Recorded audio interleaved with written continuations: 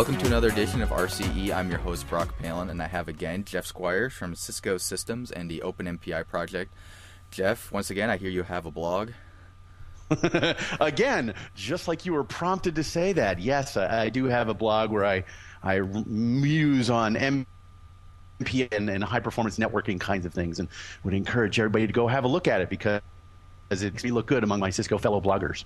Yes, and we have a link to that straight off of our front page at rce-cast.com, where we have all of our old shows, an iTunes feed, an RSS feed, as well as you can download the MP3 directly from the site there for any old shows, as well as see who we've had, see who we plan on having, and also submit a nomination for any other topic you'd like to have on the show.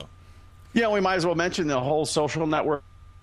Working too, Brock, you have a Twitter account there, and we accept questions for upcoming RCE podcasts from random people. So if there's something that you want to ask somebody on a future interview, please tweet that to Brock. Yes, my Twitter is Brock Palin, BrockPalen, and that again is on the RCE website. So let's go ahead and get into our topic for today. Today we have two people from University of Tennessee at Knoxville. We have Jack Dongarra and Jacob Kurzak, and they're both from the Plasma project, and I'll let them explain what that is specifically, but I believe it's a lot of work for doing parallel linear algebra, but they can go into that specifically. Sure, Brock. This is Jack Dongarra. I'm a professor here at the University of Tennessee at Knoxville, and I'm in the Electrical Engineering and Computer Science Department. I also have a position at Oak Ridge National Laboratory, and occasionally spend some time at the University of Manchester in England. I'm interested in high-performance computing, designing algorithms and software for those systems. I also have an interest in performance analysis and in how affect parallel programs and applications. I've been here at the university for about 20 years now. Before that, I was a researcher at Argonne National Lab outside of Chicago, and I guess before that I was a student at the University of New Mexico in the applied math program there. Jacob?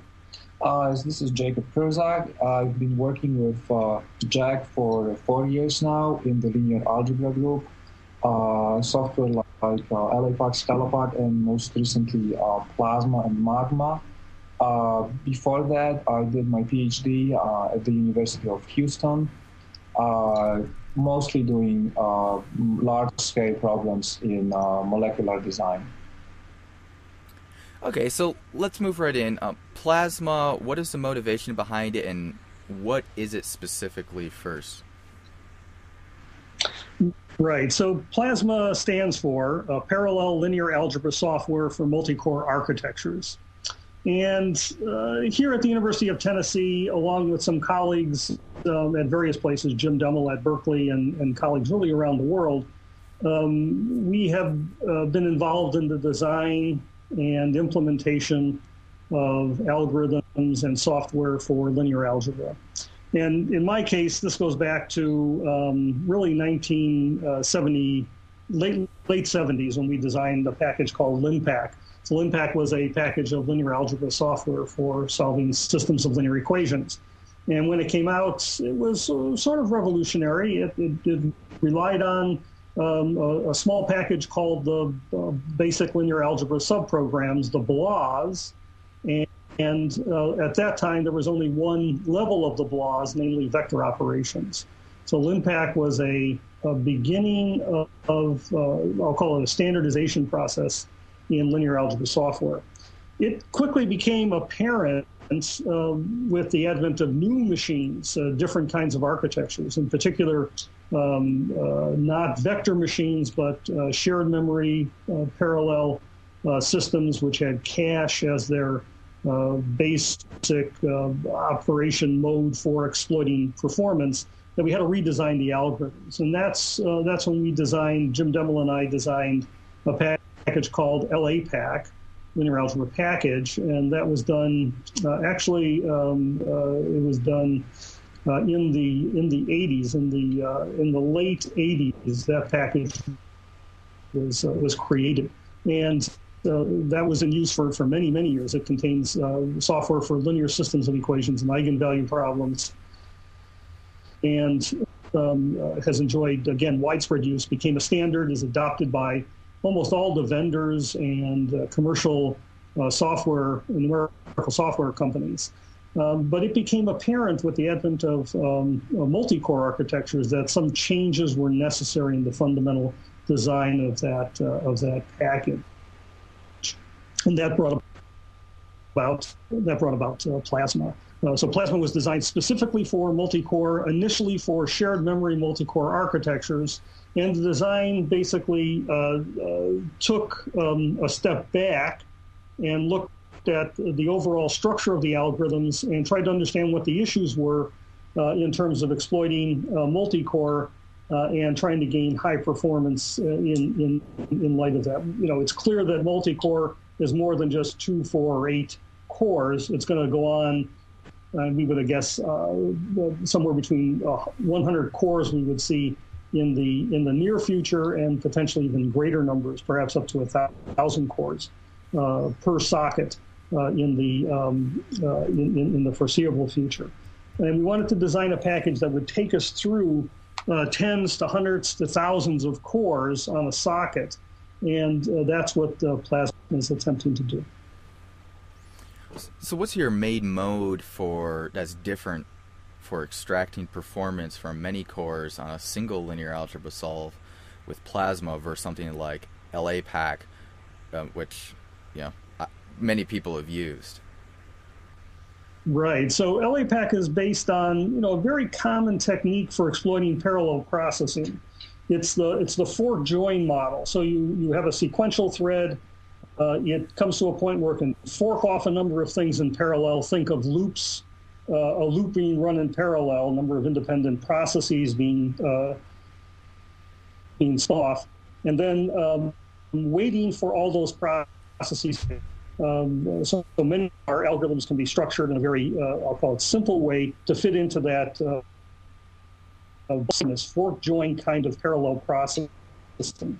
And LAPACK is built around that in terms of splitting off things for operations that deal with the level. So if you're going to be one of the level 3 laws, which is engaged most often, is matrix multiply. So the sequentialized part of the code, and then we encounter a matrix multiply operation where we think about forking off a number of tasks to do that matrix multiply, and then we wait until all those tasks are finished, and then we carry on the computation. So there's a fork join, bulk synchronous kind of operation that goes on, and that was okay for a certain level of parallel processing. But with multicore, that breaks down. It breaks down very quickly. Of course, it works, but the performance suffers.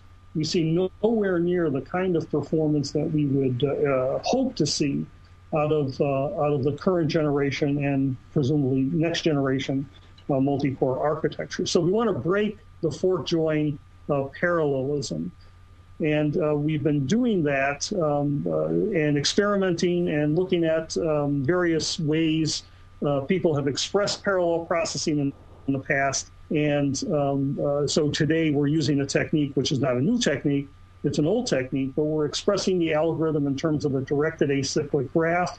We're looking at small tiles of work, small blocks of computation that can be done, and unrolling basically the algorithm at a very high level to expose a lot of parallelism, to get a DAG which is very wide, which shows its great depth in terms of parallel processing. So at a very high level, our algorithms are expressed in terms of DAGs, and we execute the DAG on a multi-core architecture.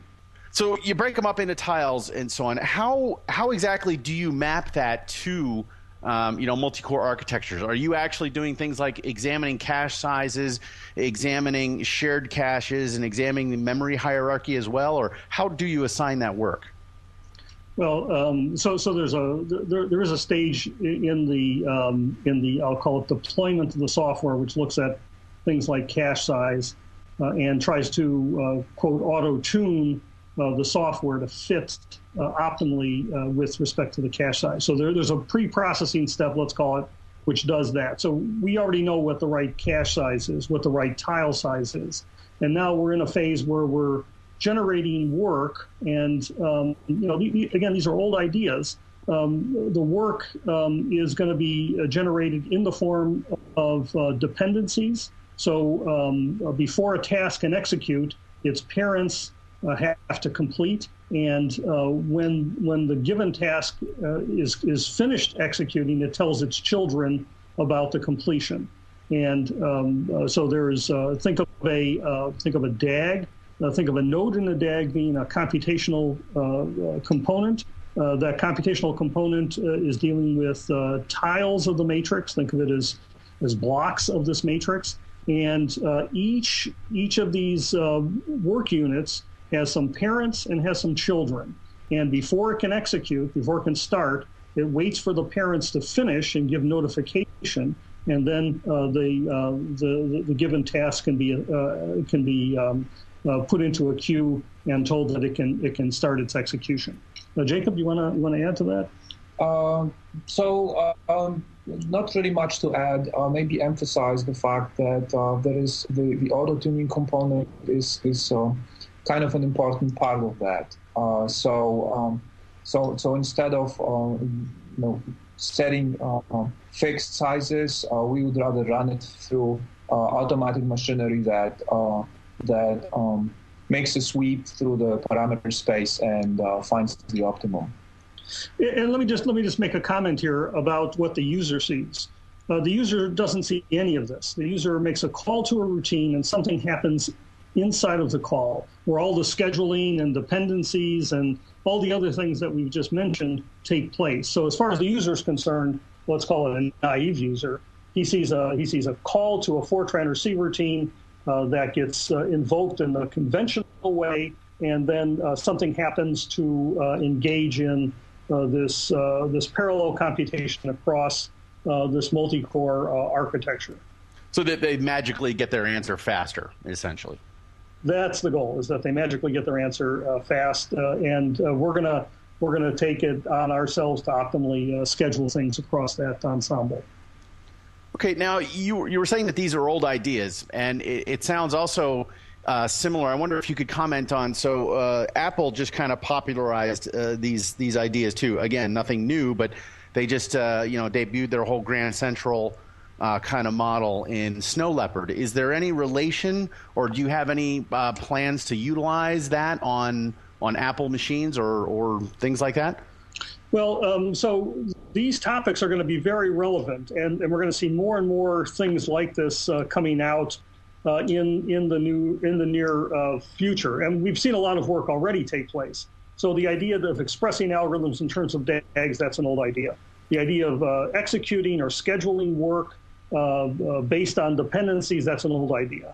There are projects that have gone on in the past. There's a project at MIT called Silk, which used similar kinds of ideas. There's a project at Barcelona today, which is called SMPSS, which uses similar things. We know about projects at Intel for doing similar things called CT. Microsoft has an internal effort that they're looking at similar things in terms of scheduling on multicore. So there's a whole wave of things which are coming, and as you point out, Apple's Grand Central model is very similar at a high level for the scheduling of parallel tasks. And what we're trying to do is to come up with a model that fits within our structure of numerical libraries. We want to use a standard, to be honest, but there's no standard today. There's no standard which is easily accessible by the community. So we are in a mode where we're experimenting and implementing something, and as soon as a standard becomes available, we would target it to that. You remember MPI. In the old days, this is exactly what we did. That is, we developed some software called PVM, and that was a message passing library. It was something that we put together here in Tennessee with a colleague from Emory, and that became a message passing environment. And then when the community was ready to develop a standard, we embraced that standard for our software and contributed to those ideas, of course. And then we use that standard from that point. So this is a time when in the community where experimentation is taking place, and when that standard is ready, we would fit within that standard and utilize it for doing the scheduling. I had the benefit of actually seeing you speak at SC a couple of years ago at a Microsoft lunch where I was introduced to Plasma. This is how I first found out about it. And while we're doing audio here, if you go to the Plasma website, there's a presentation where it shows how you pack together these tiles as a scheduling across multiple cores and how much more dense it is compared to the current lay pack with a threaded blast underneath model. The impression I had is because of your tiles, you're kind of pulling the parallelism to a higher level. It's much more, the linear algebra portion is much more aware of that it's running in parallel and it's running these tiles. Is that correct? Yeah, I think that's a reasonable characterization. That is, if you take a look at a timing profile of the algorithm in terms of parallel blocks and how they fit together and how we're effectively utilizing the underlying hardware, we get a very dense structure. And by dense, I mean there's very little idle time of those processes, and as a result, things run much faster than the conventional way of doing the fork join kind of parallelism. So that's what we're after, and we want to do that. Initially, we're doing this for shared memory systems. So today, all of our software that's released runs on a shared memory environment. We're now experimenting and designing the distributed implementation of those ideas and concepts so that we could do what's called message passing and have the scheduling go on and have this DAG representation execution take place on this coordinated parallel distributed system. Okay, so that'd be like a successor to Scala-Pack, or are you targeting different things? Yeah, that's exactly right. So Scala-Pack is the counter project to LA-Pack. LA-Pack is for shared memory. Scala-Pack is for distributed memory. And today, Plasma works with shared memory and will eventually do distributed memory. I don't know that we would call it something different. Internally, we call it Plasma D, but that's just a code that we have here. And we have nothing to release in terms of the distributed version. We're still experimenting. We have some software for Plasma, of course, and that software that we're happy to let people use, experiment with, and quote support. But eventually, it would move to a different environment. And let me just mention that one of the things in the computational science area, which is very important today and is going to have more importance in the future, is accelerators. And our accelerators today are GPUs. So we're designing a package around that concept as well. That's a project we have called Magma. So Magma is an effort to look at matrix algebra for GPU and multi-core architectures. That's what Magma stands for.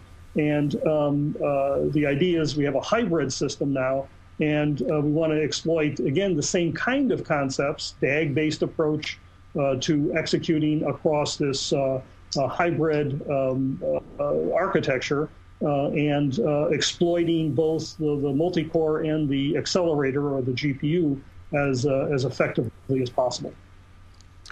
Jack, it's almost like you know exactly what our questions are going to be before we even ask them. It's amazing, yes, the psychic power that we have. So even though Plasma D is not released at this time, you can use the current Plasma in a hybrid MPI shared memory parallelism kind of application right now. There's nothing stopping that. Okay, but let me be very clear. Plasma that's released today does no message passing. So you could use it, but you would have to then fit something on top of it to do message passing between the nodes in your parallel system. But Plasma just works on a multi-core configuration, and by that I mean a shared memory node, so that we have multiple sockets on a node sharing memory. Plasma works fine in that arrangement. Is there any benefit to using Plasma in a serial case where you only have one core dedicated to the whatever spawning plasma over existing LAPAC? Well, I'll let Jacob answer that. He's had a little bit more experience in that situation. I think there might be. We rarely run plasma on a single core.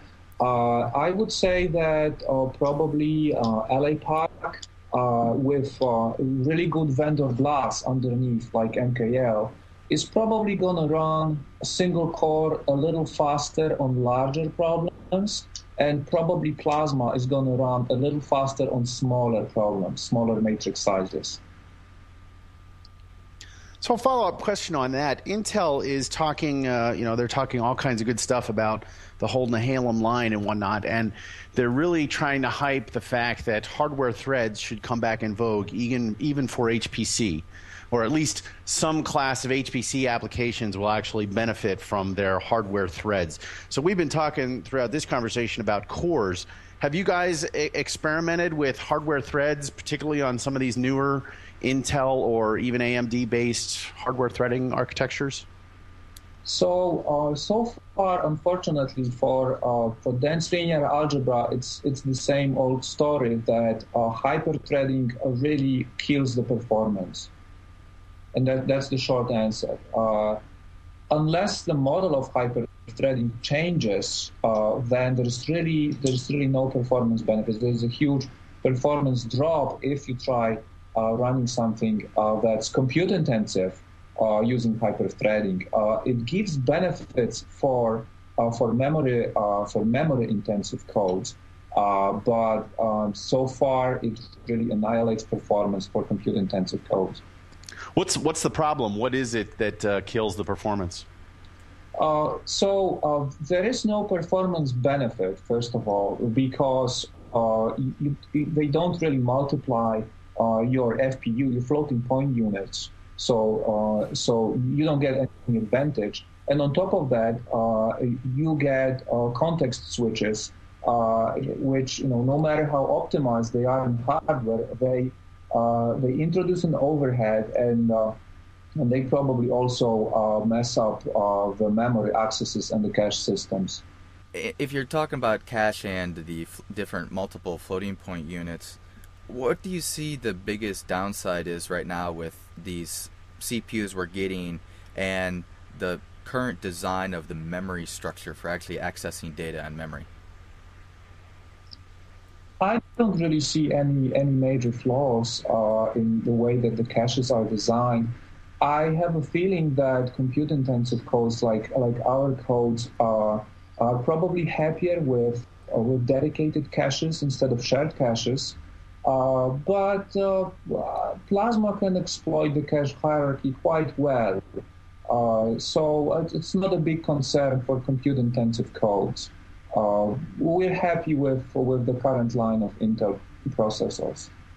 So right now you're happy with the performance as long as things are based in cache. So if a user is writing a code from scratch and not using something like Plasma for their algorithm, if they're not effectively using cache and relying more on main memory, how do you see performance going currently then with current systems? You absolutely have to use some kind of optimized software for this kind of problems. There is absolutely no way that any kind of naive code can get any decent performance. You have to use algorithms like Plasma style algorithms, and underneath you really need good implementation of BLAS, not only because you want to utilize your caches, but also another important factor is these days, Intel lines of processors and AMD and others rely heavily on vector extensions for performance, like SSE. So if you really want to get your performance from your compute-intensive codes, you really have to use good implementation of BLAS that does the right things in terms of cache blocking and uses the SIMD vector extensions like SSE. So if you're trying to write naive code from scratch, numerical recipes kind of code, you're totally toast. Yeah, that was actually a loaded question. This is something I harp to all of my users all the time, so I wanted somebody who has more clout than me to point that out to people. So a couple other questions then. So you're planning on having an MPI version soon. Do you plan on doing a mixed model where there will be spawning threads on the multi-core systems with MPI between them, or do you actually want to distribute these tiles over MPI to serial processes, each being a unique MPI rank? I think that the MPI model stays the same as it is right now. So I imagine it as a hierarchical model, where at the MPI level, it's sort of business as usual, and then we step in and do smarter things within the node, and do things like multi-core and DAG scheduling, and also utilize accelerators. And the MPI version is at some level also using the DAG scheduling model. But nevertheless, it's more of a hierarchy. It's more of a two-level approach than a flat-level approach. So extending that a little bit, I want to circle around to the accelerators bit here. Do you see accelerators then adding a third level to it? Or would you use accelerators in lieu of the main processor? I guess what I'm asking is, where do you guys see it going in Magma, and how is the whole accelerator model working out? Right. So today, accelerators are connected over a very slow link to the main processor through a PC Express connection, and that limits what we can do or what we can extract from it and how we operate. But it's clear to me that in the future, the accelerators are going to be part of the socket in terms of what we see on the chip itself. So we'll have a combination of conventional cores and accelerator cores on the socket itself, and then we'll have very fast communication between them, much faster than we have today. It'll be sort of like today we actually have a similar situation. Jacob just mentioned the SSE functions on the x86 architecture. Those are embedded on the chip, and we extract performance because we use that accelerated part of the chip, which was there to do graphics. In a similar way, in the future, we would see architectures being designed which are multi-core, having certain cores devoted to conventional kinds of instruction sets, and then other cores being devoted to more computationally intensive things, more numerical or more graphical in nature. And we want to be able to exploit that in some way. And that's really where this Magma hybrid architecture ideas are going, is towards that direction, and trying to exploit as much as possible both sides of that architecture, using not just one, but both sides. That is, trying to assign work to the multi-core as well as to the accelerator part, and do it in an intelligent way so they're both kept busy for roughly the same amount of time. Again, if we think about that computational graph, trying to assign work to compress as much as possible any of the idle time out of that scenario. So let me ask the other direction then. So I asked a second ago about extending downward into accelerators, and you're saying that they're going to be brought up into the main architecture itself. What about the other direction for networks? Networks get completely they throw in a whole new range of variables with latency and jitter and with contention and all kinds of things like that. Do you see similar efforts there in that networks will become closer to processors, or will it just be addressed by scaling out the multi-core side of things? What's your vision on that? Well, I would see the networks getting faster as well. The bandwidth and latency improving. So latency going down, the bandwidth going up. But it'll be still a great separation between what happens on the socket itself or on the node itself. So we still have to face multiple levels in the hierarchy where everything is improving, hopefully at some rate that makes sense, so that we can exploit things. But there will be a difference. So we will still have to use a distributed model in terms of our computation. I would say that we're going to have the same programming model for the next 5 years. That is a programming model where We do something locally in a shared context, maybe using something like OpenMP or some threaded model for exploiting the parallelism, and then an MPI basis going further afield in terms of the distributed or non-uniform nature of the memory hierarchy. And what happens 5 years beyond today, I really can't predict. People talk about PGAS languages and things of that nature, which are very interesting, and we would look forward to engaging in that. But to have the whole community switch and to change overnight, I don't think that's going to happen. So for the next 5 years, I would forecast still being MPI, still using some mechanism for exploiting shared memory parallelism at a level of using threads or some other thing like OpenMP. So in a talk you had given that I had seen, you talked about using mixed precision in some of these kernels where part of the algorithm is not mathematically sensitive to actually require double precision and using single precision. Is this something you're still looking at doing?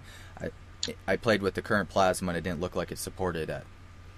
Oh yeah, so the current version does actually support it. We are doing this, and the motivation comes about because of a difference between 32-bit and 64-bit floating point arithmetic. Even on conventional architectures, x86 based, there's a factor of 2. So if you did a computation in 64-bit and then looked at the comparison between 32-bit, the floating point unit is running twice as fast in single precision, 32-bit arithmetic, and because you're transferring less data, 32 bits instead of 64 bits of data for each data item, you gain in terms of memory bandwidth and cache utilization.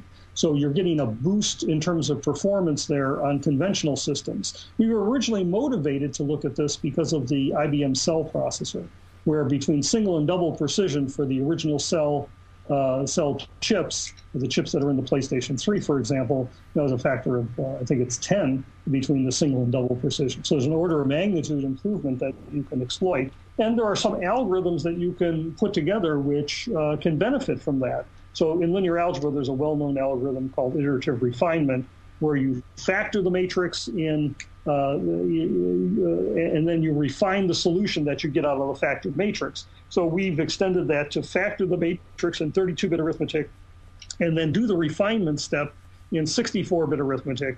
And the factorization part that's done in 32-bit arithmetic is order n cubed, and the refinement part is order n squared. So you get a big boost in performance. And we've used that on conventional processors. We implemented that in LAPAC. We implemented it in Plasma. We implemented it in Magma, where we're using GPUs. Today's NVIDIA, the current release, the Tesla chip, Tesla board is, I think it's a factor of 8 between single and double precision in terms of the execution rates. And we see big boost in performance when you use an algorithm which exploits both single and double precision. I think there's a lot of promise for these algorithms in the future, even if it's only a factor of 2 that you're gaining. But when you see things like accelerators getting 8 or a factor of 8 or 10 by using these things, it really becomes a big bonus. So did Brock not notice that this was happening because this is part of the magic that just happens underneath the covers, and it's not something you actually even need to advertise? It's the magic. This is why it goes fast. Actually, no, it's not. It's not just part of the automagic nature. You have to call a certain routine, and I'm not sure if when Brock looked at Plasma, it hasn't always been in Plasma. So I know it's in the current release, which is version 2.1.0, and it may not have been in a former version of Plasma, but today's version of Plasma has systems of linear equations, least squares problems, multiple precision, mixed precision. It has it uses an implementation of static scheduling. It has interfaces which look a lot like LAPAC. It does a thread-safe model of its threading, and it runs on Windows, Linux, AIX on the Mac systems in general. So the version that we have today is a pretty fully functional small numerical library which we're building out. So it's going to be built out in a way which would hopefully encompass what we're doing in LAPAC, and then beyond that, of course. So in terms of the maturity of plasma, can it be used as a drop-in replacement for LAPAC, or it doesn't quite have everything that LAPAC has right now? So today the functionality is not complete coverage. It has a number of routines, which are the most used routines, let me say, the most used path within LAPAC. And, Plasma will eventually provide coverage for all of what we're doing today in LAPAC, and hopefully can go beyond that and take on more of the functionality that's in linear algebra, and do it in a way that effectively exploits multicore, and do it in a way that effectively exploits accelerator-based things as well. So let's get a little bit of information. What's the license Plasma's under? So basically, who can use it, and where's the location we can download it from and build it? Right. So as far as the license goes, it's a modified BSD license. It's a license which has three clauses or three statements. It goes by the name Standard BSD, I think, today. So it's freely available. It's you can embed it within commercial packages. We're happy to have you use it. You can download it from our repository, which is held at www.netlib.org/plasma. And if you go there, you'll see our software. The other package, Magma, is there as well. So www.netlib.org/magma, and you'll see that package there. Again, they're completely open and freely available. We invite people to use them, and we welcome feedback on that software documentation. And we're happy to provide all the support we can. Okay, well, thank you very much, Jack and Jacob, for your time today, and probably have you guys on for some other stuff in the future. But this show will be up this weekend, and we'll talk to you guys later. Thanks, guys. Thanks for having us.